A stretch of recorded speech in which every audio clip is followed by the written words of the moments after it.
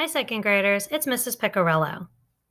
In second grade, we'll revisit some of your favorite first grade characters, but we'll also get to know some great new characters.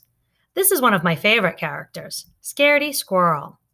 Can you imagine how he got that name? Maybe you've already read some of his books. Well, today we're going to help Scaredy Squirrel get to his first day of school, just like you, by reading this magazine called Storytime Spin.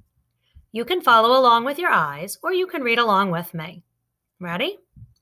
Scaredy Squirrel's first day of school. Scaredy is preparing for the perfect first day of school. But how does he plan to face his fear of bookworms, paper cuts, and making new friends? Read his nutty story to find out. By Melanie Watt. Warning: Scaredy Squirrel insists that students wear oven mitts when reading Storytime Spin. Scaredy Squirrel is excited to start school on the right foot. He's planning every step of the day so it will unfold perfectly. A few things Scaredy Squirrel is afraid to bump into: bookworms, school of fish, paper. So he plays it safe. Scaredy's perfect school day plan. Step 1. Walk to school, right foot first. Step 2. 8 a.m. Peek through the window. Step 3. Learn. Step 4. Eat apple for lunch. Step 5. Learn more. Step 6. Return home. Now let's follow along with the cursor here at Scaredy's path. I am here. Watch out! Don't get your feet wet by stepping in a school of fish. By mistake, wear boots.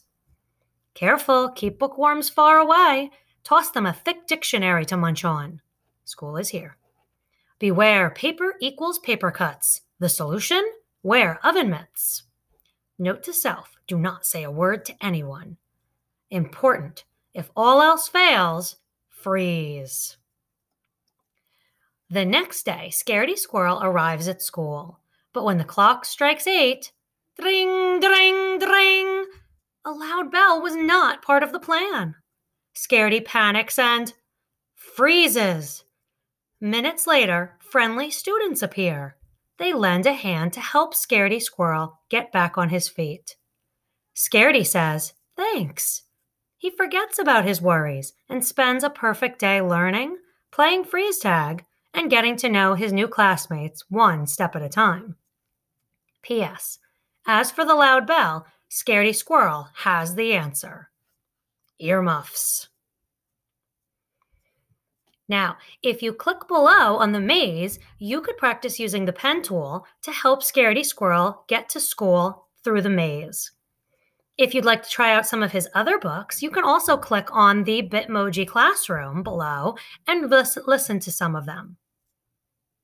Enjoy!